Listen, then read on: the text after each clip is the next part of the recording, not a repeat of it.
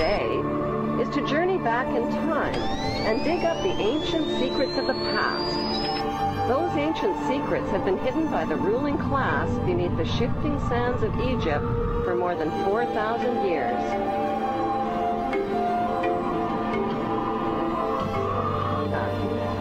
The ancient Egyptians kept detailed records of their culture and history in tombs, in temples, and on pottery.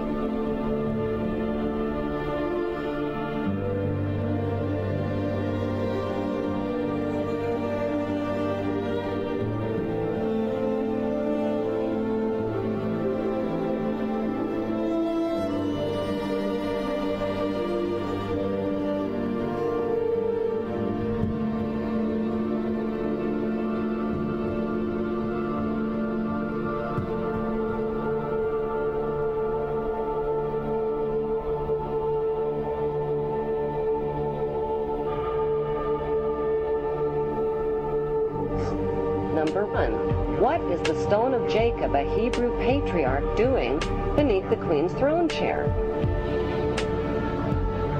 Number 2. Why was the queen crowned at her coronation ceremony on top of a symbolic Egyptian step pyramid? Number 3. The monarch's crown has 12 stones at the base, each representing the 12 Hebrew tribes. The 12 stones of the 12 tribes were also worn on the breastplate of Hebrew high priests in Canaan. Number 4. The Union Jack represents the reunion of the United Kingdom of the 12 tribes of Jacob, or Jacob. The Union Jack is red, white, and blue, the same colors as the 3 crowns of Egypt. Number 5. The royal scepter originates in ancient Egypt and was carried by the Egyptian god Amun and by Egyptian pharaohs, who called themselves the Son of God. The royal scepter is now carried by pharaonic descendant Queen Elizabeth II. Her scepter contains the world's largest cut diamond, called the Star of Africa.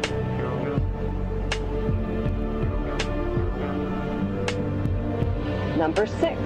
The queen's punishing flail or whip is partially hidden under her arm. The flail or whip also originates with the pharaohs of ancient Egypt. Number 7. The symbol of the bee can be found within the queen's royal wardrobe.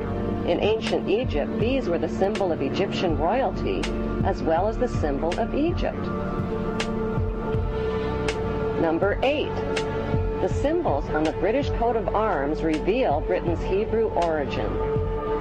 Number 9. The headdress worn by judges and the Queen's high-ranking officials originate in ancient Egypt.